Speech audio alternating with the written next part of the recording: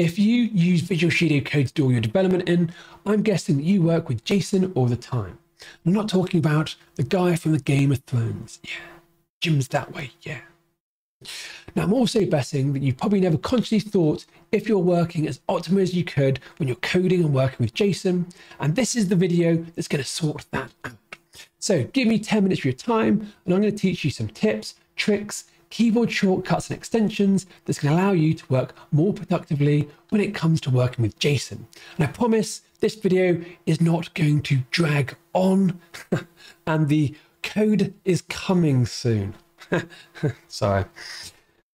If this is the first time that you're stumbling across my channel, then you, my friend, are in for a complete treat. I do weekly YouTube videos on web development and productivity. So if that floats your boat, I recommend you do 2 quick actions.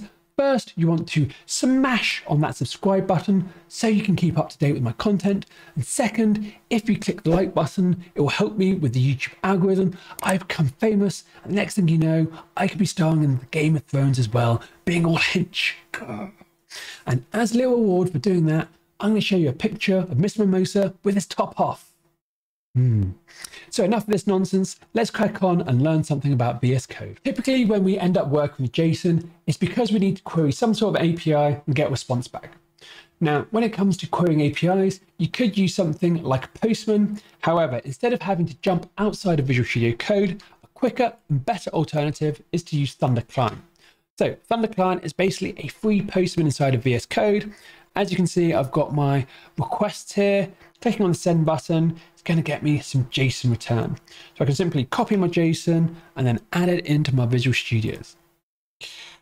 In a lot of instances, when we get JSON, it's going to be malformed. So this one's pretty beautiful. However, if I do something like this, it's a pain.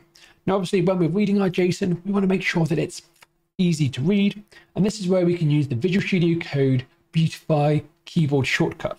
So what we want to do is press Alt. We want to press Shift and we want to press F. And as you can see, our JSON is magically formatted.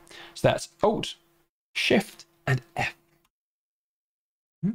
It's not unusual after querying an API that the payload response is huge. We're talking hundreds of lines long. Now, obviously, it's possible to get that response, paste it into a file in Visual Studio, and then use the classic capabilities like expand and contract, or even search to find data and understand what's in that payload.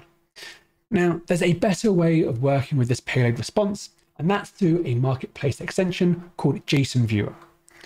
To get going with this extension, go to your Extension Explorer, type in JSON Viewer, and from the list, find it and install it. Now, after installing this extension, what we can do is go to View, Command, Palette, and we can do Open in JSON Viewer. And this is going to open up this brand new Explorer. And I find working with JSON in this view much quicker and easier. So first off, we've got the ability to expand everything. We've also got the ability to collapse everything. We've got an object browser, as you'd expect, so we can quickly see and interact with the document. Now, I think where this JSON viewer really shines is the search. So what we can do is quickly say, type in New York, do a search, and straight away, all the elements which are relevant will be automatically highlighted and expanded. So we can quickly see all the data we need in a single view. And working with JSON Viewer is just going to allow you to find all that information just that little bit quicker. If you're a developer who finds it interesting learning about how things work under the hood, then this next tip is for you. Now, in a typical JavaScript project, we're all well aware of the classic files like package.json, app settings, babelrc, that kind of stuff. Now, have you ever consciously thought, if you go into, say, package.json, type in IntelliSense, and have a look through the options, all of these different options here are valid for this document. So let's say we go to name, add it in. We've also got some description that helps us understand what we need to add in. So package. Now, have you actually ever thought, how does that work? How do we get the correct IntelliSense for this file? And this is where the JSON schema comes into play. So let's open this basic JSON file that I've created. If I do IntelliSense right at the top, you can see I have this schema attribute. And then if I put in a value, you can see that I'm getting some options which I can pick from. And these schema options are all the default ones which are installed within Visual Studio Code. So as you can see, we've got one for package.json, JSconfig, Bower, tsconfig. We've also got some default ones. So adding in, say, the package JSON one, I can then do a comma. I can then get my name attribute just like I did before with exactly the same tooltips. So we can actually create our own schemas and then link to them within our document. Whenever you find yourself creating a custom JSON configuration file, throw in a schema with it to make your users' lives much easier. It's only going to take a few seconds. Now, the whole schema can be found at json-schema.org. If you come here, you're going to find loads of different examples that you can use. So let's have a look at this in action. Now, within my project, I've created a file called schema.json. This can be named whatever you need to. Now in here, we need to define basically what's allowed in our JSON file. So first thing we need to do is define an ID. This basically needs to be a unique namespace. So as you can see, it could just be example.com. I've called mine john.rocks, schema.json, call it whatever makes you happy.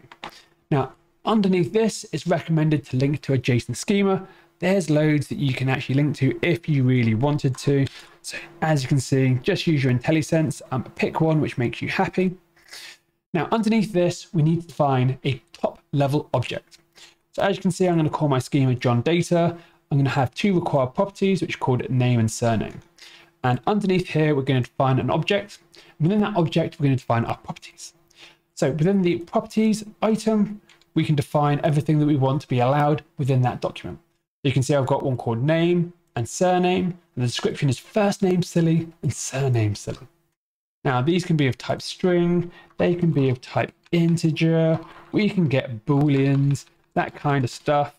As you can see, use the amazing schema IntelliSense to actually give you a prompt. Now, as you can see, we've got our schema defined. Let's go back to our JSON file and see how we link to it. So first, IntelliSense. Let's now go schema.json and point it to our local file. Now, if I do a comma, do our IntelliSense again, and you can see straight off the bat, I've got access to my name and surname property. So let's go for name. Moving over the mouse, you can see I've got that tooltip of first name silly. And also do the same for surname. And because I made both of these properties mandatory, you won't be able to see it, but there's a validation error here because I haven't got all the required mandatory properties. So as you can see, for people having to fill in a JSON configuration file, using a schema is just going to make their lives much easier. My last tip is going to be centered on using an artificial intelligence marketplace extension to automatically and quickly generate JSON data that we can use within our code. Now, I'm going to do a full-on video in a few weeks around the best artificial extension to use in VS Code. However, for now, we can just use GitHub Copilot. So go to extensions, go to GitHub Copilot, go to their website, sign up, currently in beta, but you should get an account. Now, after installing it, all I need to do is write a comment and do address JSON schema. Go on to the next line, click tab. As you can see, I've got all the code to generate this address schema. I can do exactly the same. Maybe I want to do mock JSON data. Go to the next line, click tab, boom, there we go. I can also do person JSON schema. Go to the next line, click tab, get the recommendation. Job is a good one. So yeah, if you need to generate loads of JSON quickly, I recommend checking out Copilot. That concludes all of my productivity tips for JSON. Now, how did you find it? Please leave some comments below if you found it useful or not. Doing a whole video just on JSON probably isn't the most epic video in the world. However, I'm hoping you're agreeing there's definitely some nuggets in there which is worth knowing about, which can help you up your developer game. Now, if you have appreciated this video, you can show me some appreciation in two ways. First, don't forget to subscribe to this channel so you can get future updates. Second, click on that like button to help this video get shown to more people, help the YouTube algorithm, and help me get world domination. I'd greatly appreciate it.